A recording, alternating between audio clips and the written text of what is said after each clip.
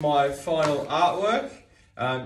There's some key things you can see here. So I've followed that process, doing my lightest tone on everything underneath. I've then added my darkest tone, then added my mid-tones, then gone about the blending process. You can see here, at no point have I used any line work except for the creases on the fingers and some hairlines.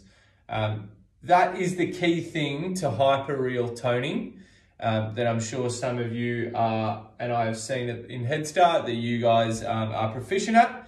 But for those still finding it challenging, that is the key tool. No heavy outlining and no actual line work. That's what we don't want to see, okay? So this is what your final upload should be, a piece of A4 piece of paper filled with your final artwork.